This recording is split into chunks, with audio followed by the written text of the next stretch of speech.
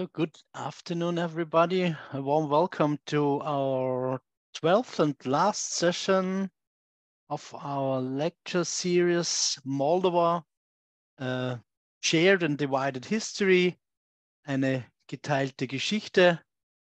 I'm very glad to welcome my dear colleague from Tscherniwzi, Nataliya Nechayeva-Yuriychuk. She will talk today about the relationship between Moldova and the Ukraine, respectively, the Moldavians and the Ukrainians. So I'm very curious what she has to tell us. Let me introduce her a little bit.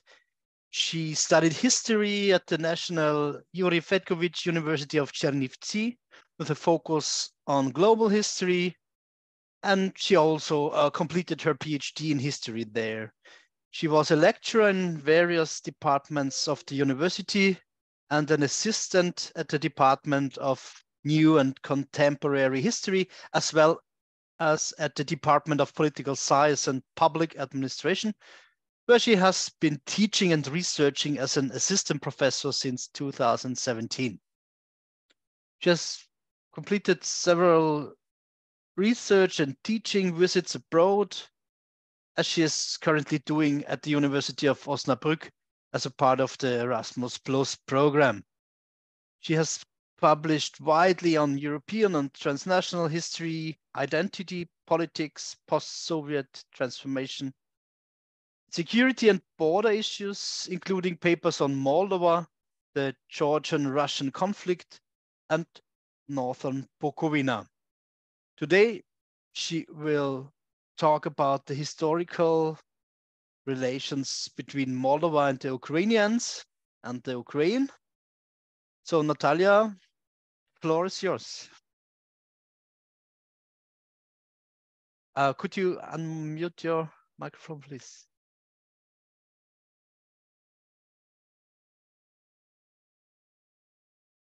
You're muted in the moment. I'm really sorry, that's my fault. Thank you for inviting me to participate in this very interesting and important project.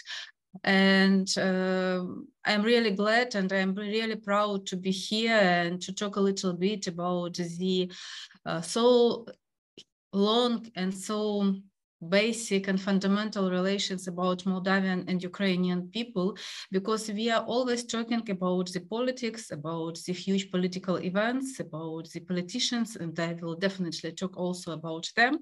But to keep in mind, during the centuries, the land, the earth was settled by different people, and we are all representing different nations.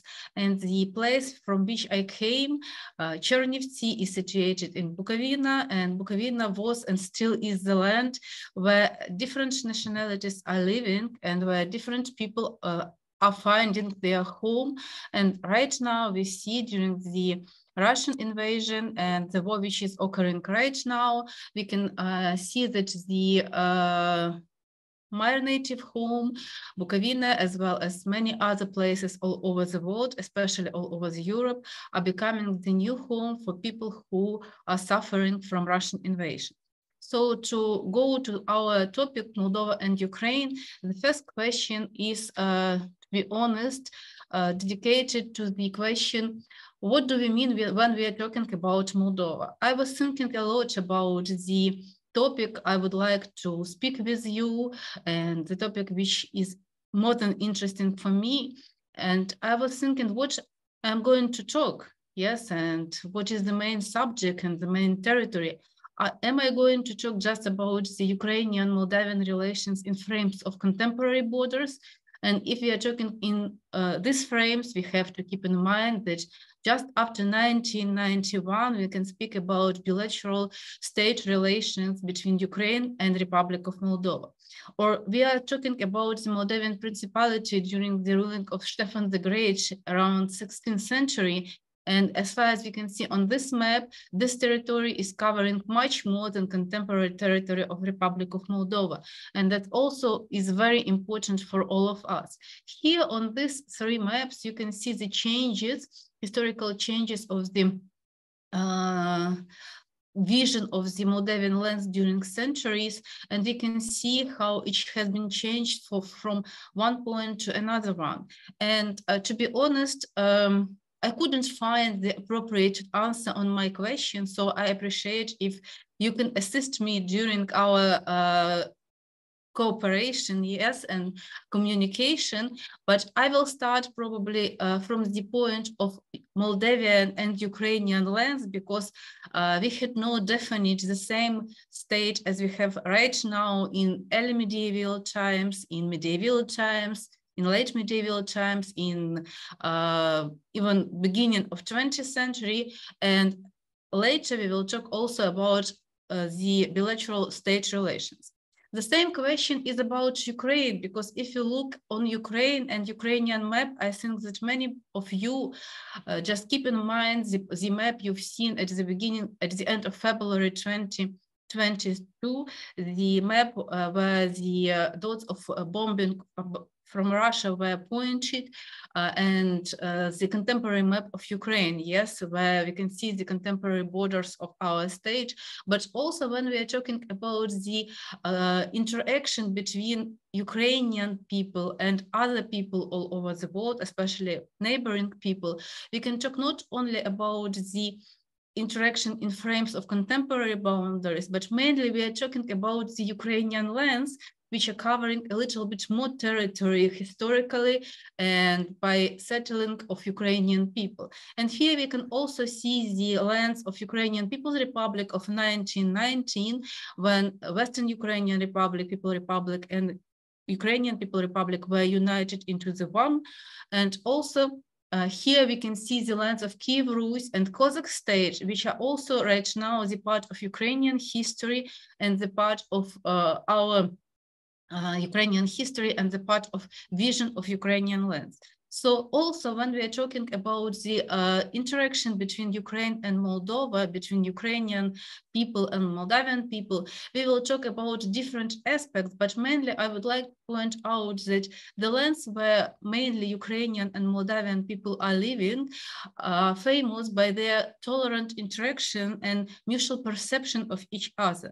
Moreover, this cultural interaction was so huge that we can state that during centuries, the language was completely the same and people could understood each other, and that was really very important for both sides, and not only for political or social interaction, but also for everyday communication between different people. But I would like to start from the probably a little bit more ancient part of our common history, and that is not only about the archaeology. I am sure that you were talking about this culture during your lectures, but also about my personal experience during my studying at my Kührer-Wielach National University at the historical department. So during my first year course, my first year studying on for history, we provided so-called the archaeological practice, which was provided not only in Ukraine, but also outside of Ukraine. And our year was the first one which went to neighboring Romania, and we were digging the so-called culture Cucuteni. To be honest, during that period of time, I didn't know a lot about this culture. And for me, that was like the new opening of a new life on a new culture of archaeology, new interaction and perception, the idea that all these lands have common past and common cultural past. So as far as we can see on this map, the culture Cucuteni, which is famous in Ukraine like as Tripilska cultura, so Tripilla, is covered not only the territory of contemporary Moldova and Ukraine, but it covered territory of traditional or historical Moldavian lands. Part of it right now is the part of the Romanian state. So here we can see the map, and here we can see this culture Kukutень. There are many different investigations on it, and I'm sure that you've read and you can find a lot of different and very interesting things about this culture. But this civilization was on a vast area from the Carpathian Mountains to the middle of the Dnieper River. The total area of this culture was around 350,000 square kilometers, and that was, as far as I told, the territory of contemporary Romania, Republic of Moldova, and Ukraine. The culture Kukuteń belongs to the earliest civilizations and cultures of the 6th millennium before Christ. And to be honest, that was one of the most, I'm not sure about the correctness of the full word powerful, but one of the most influenceable culture for the further development of the Europeans at that period of time. So that was so-called proto-urban, and there were a lot of cities which were quite large, from several tens of hectares to 200, 400 hectares in some cases. The houses of this culture were 1 or 2 storied, and they were even divided into several rooms. That's very interesting that historians didn't find any administrative building, neither in Ukraine nor in Moldova, in this culture, yeah. But the pictures and the heritage of this culture was and still is very important for all sides and for all nations which this culture is covering. So, for example, for Ukrainians, Tripilya means the start of Ukrainian civilization.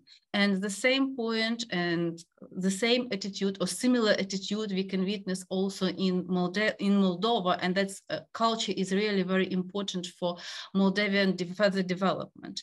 On the territory of Moldova, settlements of Kukuteń culture were found near such settlements as Varvaryavka, Brânjeni, Varatic, Kuban, and so on. So I'm not sure about the pronunciation of the titles, but I hope that you remind them. If we are talking about Ukraine, in Ukraine, this culture was opened in 1896 by Ukrainian archaeologist Vikenty Khvoyko, and that was the great opening for Ukraine. And also we are talking about Tripilya, so that's why it is called as Tripilya culture, and there were a lot of different huge cities in Ukraine which were representing the Kukuteni culture. So in this sense, we can talk about the everyday communication and interaction probably Moldavian and Proto-Ukrainian people which were living on the same territories, producing similar products, and organized one of the most famous and most interesting cultures of ancient world in European space, in Central Eastern European space. Of course, we can talk a lot about different parts and different stages of our common history, but also we have to keep in mind that the next development of the territories means the development and managing of different state spaces and different states. In 10th, 11th century of our era of our epoch, Moldavian lands became the part of Kiev Rus, and later they became the part of Galicia-Volyn Principality. And we can find a lot of different evidence, both written and other evidence, material evidence of a common heritage of Moldavian and Ukrainian Rus people who lived at that period of time, who communicated by a similar language and who understood each other.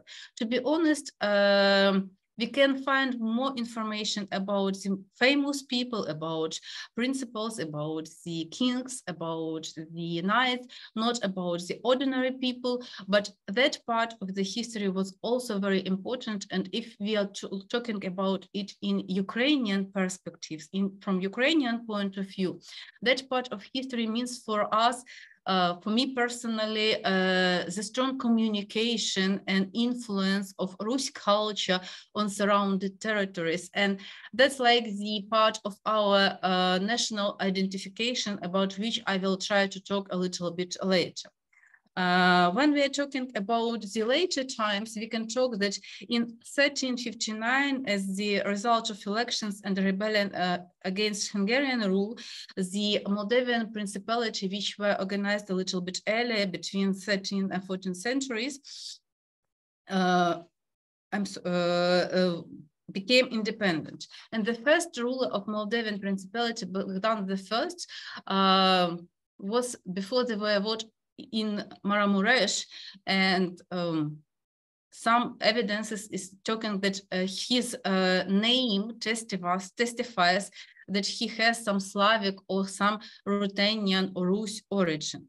Also, we have to keep in mind that during next decades, next rulers of Moldova expanded the territory of Moldavian state. And in the 13th century, it was very interesting period for both states and for both people. Yeah, because Moldavian state was managed and organized and become more powerful, and Ukrainian state or Kievan Rus became weaker and disappeared from the political map of the Europe. So that was like the change and some changes and on the political or geopolitical map of Europe in 14th, 15th century. Also, we have to keep in mind that both territories, both Ukrainian and Moldavian lands, lay in the such part of Europe, which is very interesting for bigger or greater players like Lithuania at that period of time, Poland, Moscow, and Ottoman Empire. That wasn't Ottoman Empire. That was like Golden Hork, but later, Great Hork, but later it was another point of view. So to be honest, this period of time, and we can see in this map or during this map, became very important for both sides, because here we can see Moldavia as the separate union and a separate state, and we can find some Kievan principalities, but they are in frame of the greater Lithuanian principality, and later it becomes a part of Reich Pospolita and Republic of Polska. In 1569, Poland and Lithuania signed so-called the Union of Lublin and created Reich Pospolita, and Ukrainian lands became the part of this Reich Pospolita. At the same period of time, Moldavian state continued to develop at that period of time, and that's very important that the population of this territory of this state was also inhabited, was also consisted of Ruthenians, of Rus people. Moreover, some evidence, like written evidence, are talking about not only the ordinary population, but also aristocracy. And the capitals of medieval Moldavia, Siret, Suceava, Banja Moldova, were located in the Rus or Ukrainian ethnic territory, and also the old Ukrainian language or Rus language, Ruthenian language was spread all over those territories. So the Slavic or old Ukrainian element was one of the dominant in Moldova in medieval times, and it influenced a lot on different spheres of life. Also, we have to keep in mind that the old Ukrainian language or Rus language became the official language of the Moldovan state, and many different documents were written by this language, and we can find them both in archives and in different libraries, not only in Republic of Moldova, but also all over the world. There they are right now situated. The first higher educational institution that appeared in Moldova was the Slavic Greek Latin Academy, which was modeled after the Kiev Mogila Academy, and it was opened in 1614 in Yase, and that was the strong influence of Petro Mogila, one of the more famous. It could be accepted both as Moldavian and Ukrainian philosopher, leader, and strong supporter of higher education. During the Middle Age, many Ukrainian leaders and Cossacks considered Moldova as their territory. And that's very interesting to look into the history and to see how not only the ordinary people interacted, because it's very complicated to find the real evidence about it, but how the representatives of so-called passionary strata or aristocracy wanted to gain some authority in other lands. For example, here you can see the picture of Dmitro or Baida Vishnevetsky, which was the founder of Zaporizhia or Zaporizhskaya Sich. And in 1553, he tried to become the ruler of Moldova. His attempt wasn't successful, but that was one of the attempts of Ukrainian Cossacks to not only gain the power in Moldova, but also to become the ruler and to influence and to realize on that territory. The next person who was more successful was Ivan Pitkova, also the Ukrainian Cossack, and he became the gospodar or ruler of Moldova in 1577. And that was also very interesting, because he was the chieftain of Kosh, and for some period of time he was, for a very short period of time, but he was the master of Moldova. Severin Nalivaika, another one, also planned to create a Ukrainian Cossack state in Transnistria. So as far as we can see, at that period of time, in medieval time, in 16th century, Ukrainian and Moldavian lands were connected, probably not so huge in the geopolitical term, but in vision, perception, and understanding of different players on both sides. And this interaction between Moldavian rulers, Moldavian knights, and Ukrainian aristocracy was very, very important for both sides. Also, one of the most famous histories in Ukrainian history were so-called Moldavian projects of Bogdan Khmelnytsky. So in 1648, the war for independence or national freedom war has been started on Ukrainian lands, which were the part of Rzecz Pospolita, of the Polish kingdom. And Bogdan Khmelnytsky started this war for creating the free Cossack state. Of course, you can find some other reasons, like personal reasons, but Bogdan Khmelnytsky had two sons, and one of him, the oldest son, Timish, was his hope for a future and for some strategic unions between Ukrainian Cossack states and other knights and principalities and other families, aristocratic families all over the Europe. So he wanted very much to unite Moldova and Ukrainian Cossack state in one family, and he was in favor to marry his son with Rozanda, the daughter of a Moldavian hospodar. So he did it, and in 1652, Bogdan Khmelnytsky's son Timish Khmelnytsky married the daughter of Moldavian landlord Vasily Lupo, Rozanda. That gave to Khmelnytsky some ground to probably in future to claim the Moldavian throne. But in 1653, Timish Khmelnytsky has died in a war. So that was like very short, but very important project for both sides. And that was like also one of the examples of very fast and very important interaction in this period of time. For me personally, another point and another part of Ukrainian history is very important. That's the start of 18th century, the 1710, the Philip Orlik and adoption of its constitution.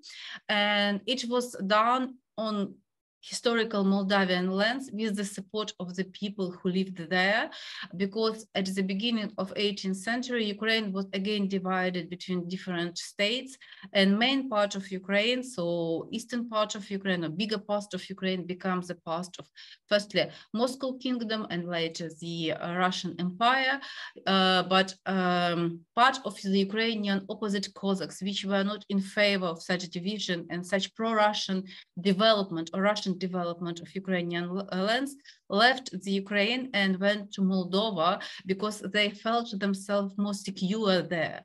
And the first democratic constitution of the world was adopted in Moldova in 1710. That was the first Ukrainian constitution, as far as I've told, and that called Pact and Constitution of Rights and Freedoms of the Zaporizhia Army.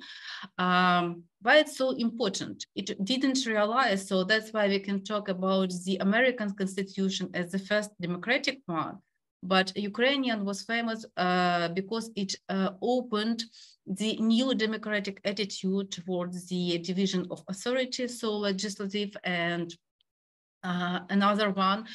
It was also with the high social protection of people, with the division of budget, etc., etc. So we can see and we can state that Moldova and Moldavian lands were something like the secure space for Cossacks, and not only for Cossacks, for many Ukrainian people who left Ukrainian lands after the conquering by Russian, Moscow and then Russian troops, and when Ukraine became a part of Russia, to Moldova, because that was more secure for many of them.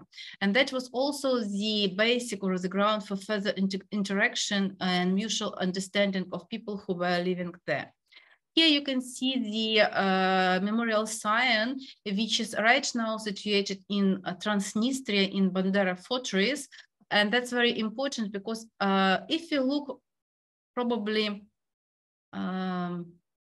like very fast on contemporary Transnistria from ethnic cultural point of view, we can find there the evidence of presence of three nations, like Moldavians, Ukrainians, and Russians, because of different historical roots. And as Ukrainian, I can find there a lot of evidence of Ukrainian presence, like the Constitution of Philip Orlik, monuments to Taras Shevchenko, and some other places. Also, we can find there some other things, and that was the land for real interaction between different people during the many centuries. 1775 became the turning year for Moldavian and Ukrainian lands. So as far as all of you know, the lands of Bukovina, which belonged to Moldova, passed to Austria, and mixed populations, which were mainly Ukrainian or Rus-speaking and Romanian-speaking and Moldavian-speaking, they also became the part of Austria and later Austrian-Hungarian Empire. After the Russian-Turkish wars, the Bessarab gubernia was managed in Russian Empire, and here you can see the map of this Bessarab gubernia. So each was created on the territory, and then it was constructed as the separate province, and became the significant part for Russian internal and external policy. So here we can see that the 18th and beginning of 19th century was very crucial for Moldavian lands, and that was the same tensions concerning Ukrainian lands, because it also was divided by different states, and Ukrainian lands, similar to Moldavians, were included into the part of different empires. Main of them were Austrian and Russian empires. So in this sense, we can see similar processes which occurred with Moldavian people and Ukrainian people. From one point of view, the process of integration into the new Austrian Empire. From another point of view, the open and very aggressive policy of Russification, which took part in Russian Empire, especially in the 19th century, but that's completely another topic for for discussion. So that's really very, very important. Because I'm representing Bukovina, and that's a very important part of my life, I just want to show you the map of Bukovina in contemporary boundaries. And here you can see the ethnic map of Bukovina. So I hope you can see it, yes? So we can see probably data are not so correct, but we can see here the Ukrainians, Russians, also Romanians, Jews, Poles, and Roma people. But that's very interesting, and that's a question which I am asking myself, and not only I am asking, especially after 1991, why in many maps and in many investigations we can't find the results or numbers on Moldavian population in different parts of Bukovina. I will show you another map with another data, and we will compare that. So just shortly after the entering or entrance Bukovina into Austrian Empire, we can find some steps which were provided by Austrian authorities. And I will not talk a lot about it because I am sure that you are more familiar about that. But in 1849, Bukovina became the separate crown land of empire. And if you look on this map, not from the ethnic, but from the geographical point of view, we can see that it included not only Ukrainian, but also historical Moldavian lands. New policy which was provided here was really very important because it was like the mirror of everyday communication and interaction of people who were living on this territory. So first of all, I would like to talk a little bit about the pattern on tolerance, the freedom of religion, equality for Orthodox and other Christians with Catholics. And that was very important because it put it the official basic for further tolerant interaction and perception of different nationalities, by which Bukovina is famous till today, till nowadays. And that's very important part of our image and image of the land from which I came. In 1782, we also witnessed some colonies and some other nationalities who came into these territories. So we can see here the interactions, not only the traditional peoples who were living here, like Ukrainians, Moldavans, Romanians, Jews, Roma, etc., but also some German colonies who came to here, and the new inter-ethnic relations which has been started to build on this territory, and that was also very, very important.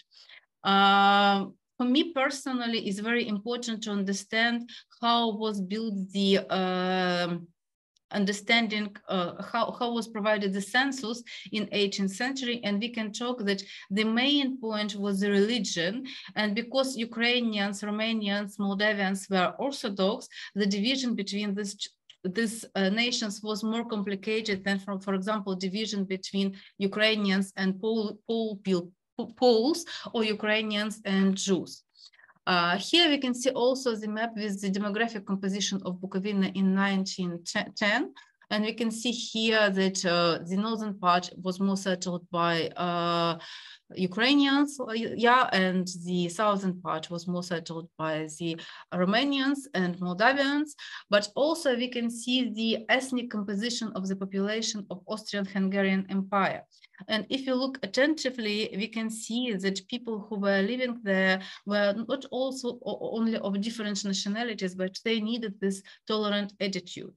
So at the beginning of 20th century, we can see that the traditional interactions of mutual understanding and understanding people was added by official attitude, and that was really important for further interaction on this territory.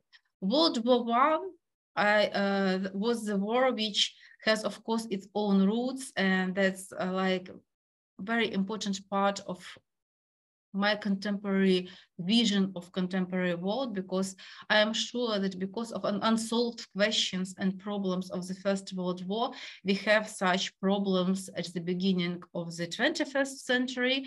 But the First World War demonstrated the willingness of different people which were living in different parts of the world for their sovereignty and for their national states. So World War showed the weaknesses of different states and the weaknesses of imperial attitude for building the world. In 1917, 1918, just during the First World War, we see the attempts both Moldavians and Ukrainians to build their own sovereign states. So in 1917, on December 15, there was the proclamation of the Moldavian Democratic Republic, which was the territory of which was a part of the former Russian Empire. The idea was to proclaim the autonomy, but not to cut the ties with the Russian, not empire, but republic, because Moldavian people strongly believed that it's possible. The same situation was in Ukraine. So in this sense, we can not only to compare, but probably to have more bright and more clear the picture of the beginning of 20th century on that part of the territory, because both almost all nations which have been started their way for building the independent states inside the Russian Empire during the First World War, firstly didn't want to cut any ties with the St. Petersburg as the capital of the former Russian Empire and new Russian Republic. So they strongly believed in possibility to make it the democratic one. So Ukrainian state, which was also proclaimed in 1917, Ukrainian People Republic, also firstly announced that they want to become sovereign, but they want to keep strong ties with the new democratic Russian Republic. To be honest, the situation on both Moldavian and Ukrainian lands wasn't so simple, and new Russian Republic didn't want to let them out and to allow him to build their own sovereignty. And interaction between these two territories and these two states were more or less active, because both needed the mutual recognition and mutual perception. Both of them needed to build new relations inside and outside of the familiar space. In 1918, Moldavian Democratic Republic was liquidated on December 10, and on March 27, 1918, it was included into the Romanian state. So it was finally liquidated by the decree of Romanian King Ferdinand I in 1918. Ukrainian People Republic had a little bit longer history, so it developed a little bit longer because of objective circumstances. Here we can see not only Ukrainian, but also the Western Ukrainian Republic. And in 1919, we can state that just in January, they were united into one big state, but that was more formally than in fact. And the war which occurred on Ukrainian lands led to the destroying Ukraine and cut it into the several pieces. After that, it was divided between new Soviet Union and Romania, Poland, and Czechoslovakia.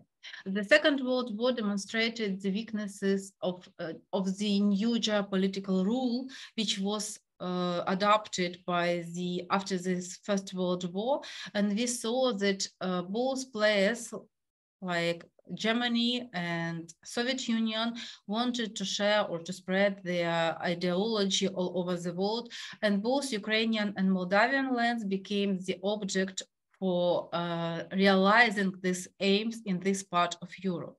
So to be honest, we can see this everyday probably interaction inside different states. We can see the suffering from the policy of Russification and Romanization, which was occurring on these territories, which became the part of the Soviet Union and Romanian Kingdom in interwar period. But from another point of view, we can also see the strong national resistance inside two nations in interwar period and also during the Second World War. Contemporary boundaries of these two states were formed just before, during, and after the Second World War. You had the separate lecture which was dedicated to the Transnistrian problem and to Transnistria and to the creation of contemporary Moldova, so I will not talk a lot.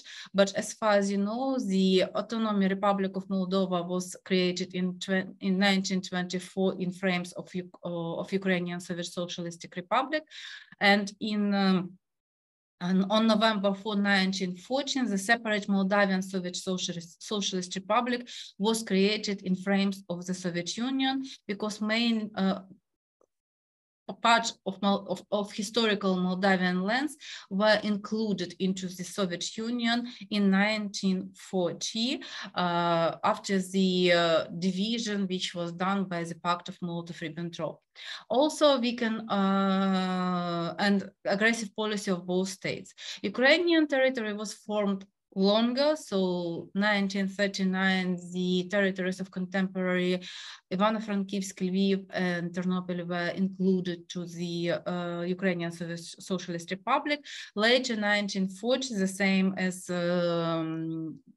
Bessarabia, Bukovina was included to the Ukrainian Soviet Socialist Republic, and after the Second World War in 1945, Transcarpathia or Zakarpattia was included.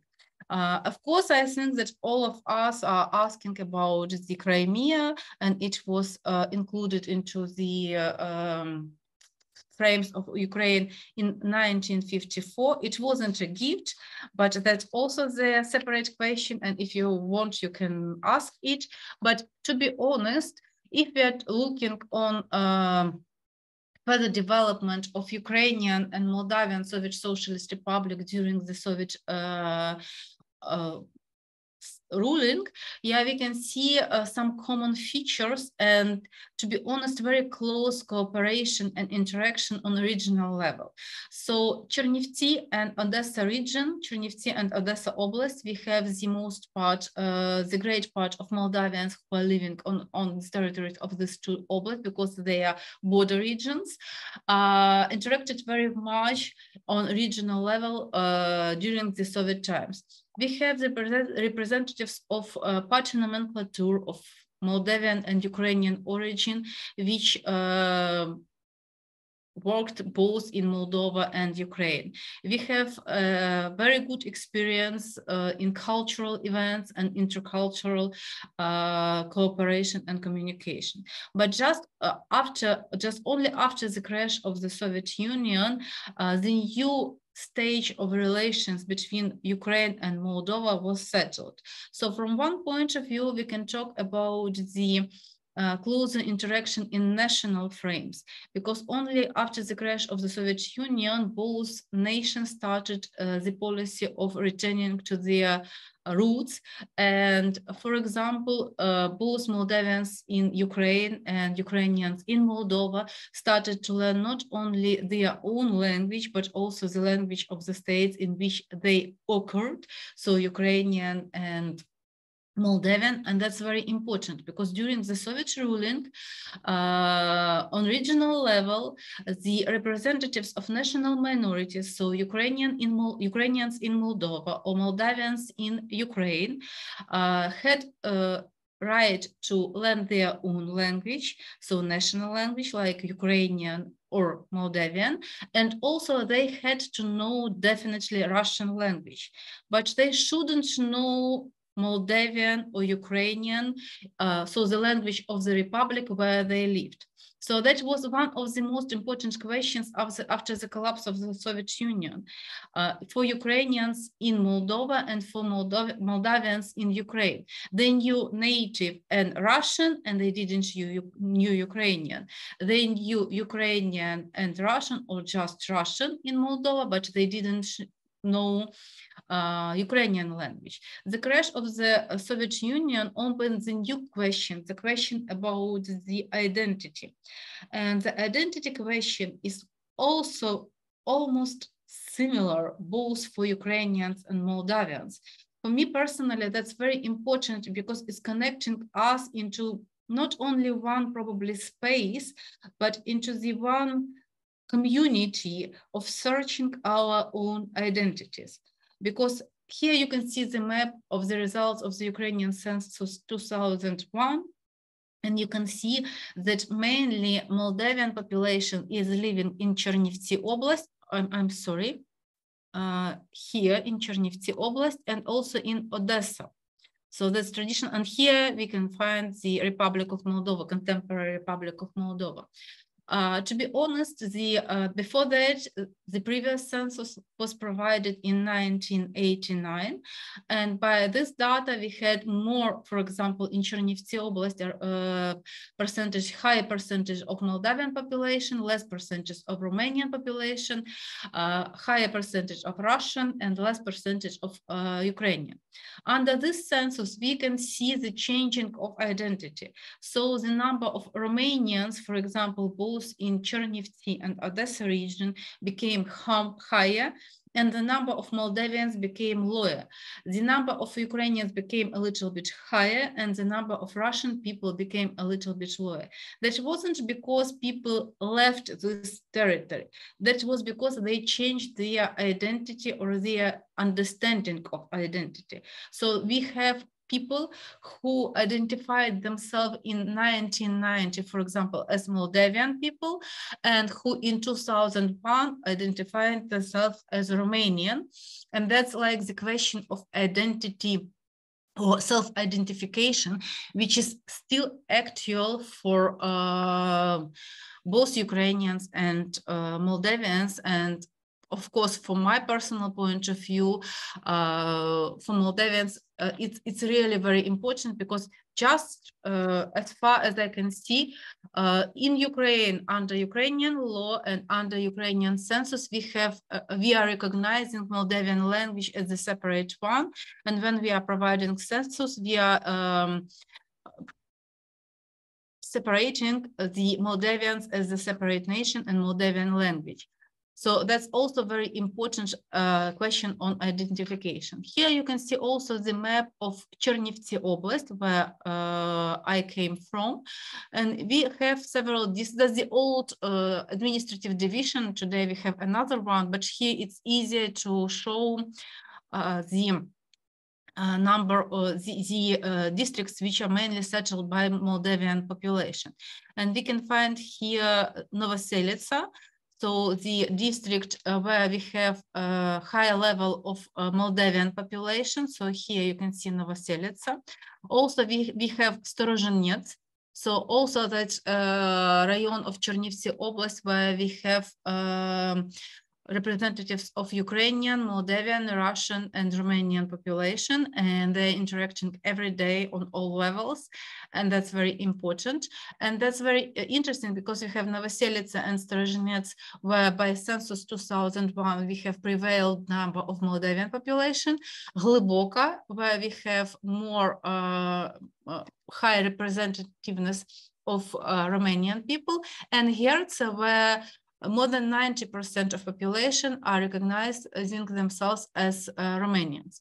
So that's very important. Here you can see the colored national division, and you can see here the districts or the places where Moldavian population plays the huge role in Czernowitz Oblast by census 2001. We didn't provide census in years before that, so you know that it has to be provided once 10 years, but we didn't. I hope we will be able to provide it next or this year, but I'm not sure because of war. But to be honest, we need it because we have no regional and proficient data about the situation, demographic situation in Ukraine. And this identity question is really very important for both sides because after the collapse of the Soviet Union, everybody started to ask him or herself about who am I and what am I? And in this sense, what we were talking about before that was and still is very important because, of course, from Ukrainian point of view, the interactions which was held during the ancient period of time, medieval period of history, new and contemporary history was more than important for our common space and for our common understanding, perception, and acceptance.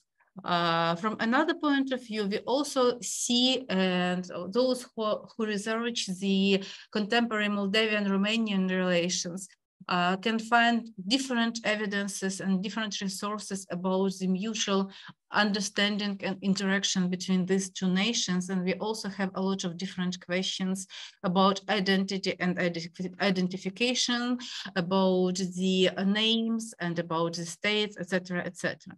So national identity is still very important, and as far as you can see, the Ukraine right now is on its way of building national political identity, and that's very important in frames of the war which we are pushed to provide right now. After the collapse of the Soviet Union, as far as I've told, all people who lived on that space, including me, of course, I was much more younger, ask who am I and what do I feel? And to be honest, I can state from my own point of view, and probably some of you can also, if you have any questions, I am open for that. My perception of myself. I had no any problems with my ethnic identity because both of my parents are Ukrainians and I felt very good in this. I knew that in Tscherniwzi and in Czernowitz Oblast, we had a lot of Moldavian people, and we had the separate Moldavian broadcasting before the collapse of the Soviet Union. Right now, it turned and it's calling Romanian broadcasting, but that's another question.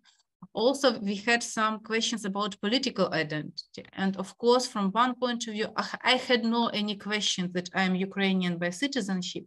But I remember myself when I was very small, when I was child, when I was around 10 years old, and that was Soviet Union. And I identified myself as a Soviet citizen. So I can see from my own point of view, this changing of identity. Linguistic and regional, that's very important one, especially linguistic for so-called Russian-speaking world, Ukrainian-speaking world, Moldavian-speaking world, Romanian-speaking world, German, etc., etc. These questions probably are not so actual for the states which were managed decades ago.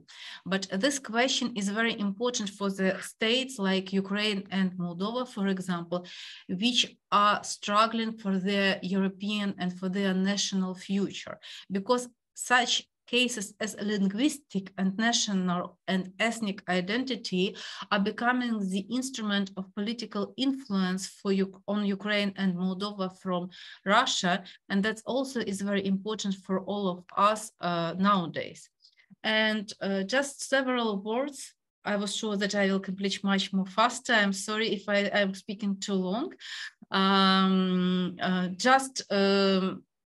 After the collapse of the Soviet Union, and except identity questions, which are really very important, and we have a lot of different national community, and I'm proud and I'm glad that, for example, in Czernowitz, we still have national organizations and NGOs and cultural organizations, Moldavian, Romanian, Jews, German, Polish, etc., etc., and of course, including Ukrainian. I am proud that in Republic of Moldova, we have strong Ukrainian diaspora, and there are a lot of Ukrainian communities and organizations, and that's very important from my personal point of view. And to be honest, after the collapse of the Soviet Union, Ukrainian-Moldavian relations were not very simple, because from one point of view, we started our way to our sovereignty. From another point of view, and you were discussed it with your previous lecture on Transnistria, Moldova witnessed very fast, even before the collapse, the Transnistrian problem and influence of Moscow in its internal affairs. And Ukraine hadn't suffered from that. But from 2014, Ukraine had a Russian invasion and annexed Crimea and Donetsk and Luhansk. And from February 24, 2022, we have any secure place in Ukraine because of Russian invasion and Russian bombing and Russian terrorism. And just to keep in mind, and just probably to ask about some interactions and mutual perception about the, from one point of view, common policy of Moscow towards Ukraine and Moldova, and some kind of equality between two states. Yes, this interruption via Transnistria or Donetsk and Luhansk or Crimea. And from another point of view, the question about so very quick annexation of Crimea in 2014 and Transnistria, which asked for including it into the administrative, into the frames of the contemporary Russia, and Russia didn't react on it. And that's also the political games which are providing for dividing societies, both Ukrainians and Moldavian, because in this case, radical political forces, bots and propagandists can use it for ruining the common understanding between our people. To be honest, from 2014 till today, we feel strong mutual support and understanding from the Republic of Moldova. Here you can see the place, secure place for Ukrainian refugees after the February 24, 2022. We have a common tribal initiative, Moldova, Georgia, and Ukraine for entering the European Union. We have a number of different cultural, political, infrastructural, and other initiatives, and we have very good educational and cultural interaction between both our states. So to be honest, from ancient time till today, my personal feeling and feeling of many Ukrainians that the understanding and perception between our people is very high. And our colleagues from different cities of Moldova are always supporting us, and we are trying to support our common initiatives in research, in culture, in science, etc. So here you can find some sources which were used, and thank you very much for your attention. And I hope that you have some questions and some remarks and probably some comments on my report. Thank you.